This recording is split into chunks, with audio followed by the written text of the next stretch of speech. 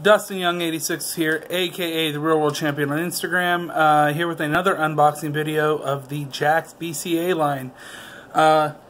Today we will be doing Backlash Series 2 A-Train. This was a debut figure for the Backlash line, using the old Albert head from Rulers of the Ring Series 3. A-Train was I guess supposed to be a big star at one point. I don't remember it, but I remember he wrestled Undertaker at WrestleMania. I believe it was that year too. This is 2003, one of the last BCAs they did. They ended up doing a third series of this on like an orange card, I think. But in this set you had Hogan, I want to say Booker, Brock, I believe there's a Taker, and a Jeff Hardy in this set as well. Don't quote me on that though.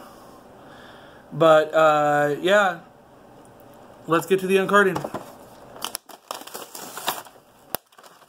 This figure has been in the box since 2003. Here it is, the card.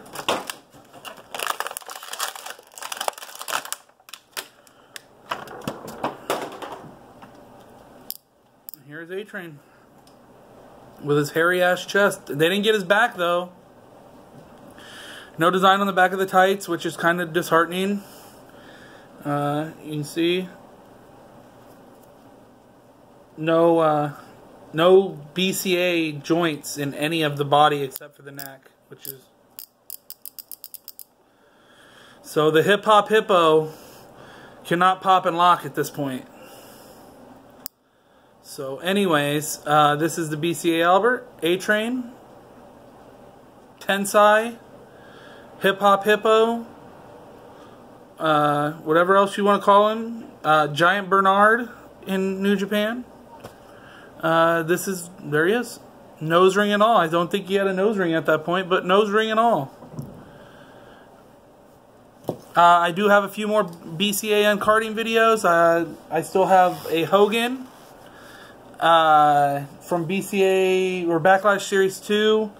A Razor and Diesel 2-pack, and the rare Grudge Brawlers Christian 2 uncard. There's story to go with the Christian, worth listening to. Like and subscribe. If you have any questions, leave them below. I will try and get to every question and answer it myself. See you next time.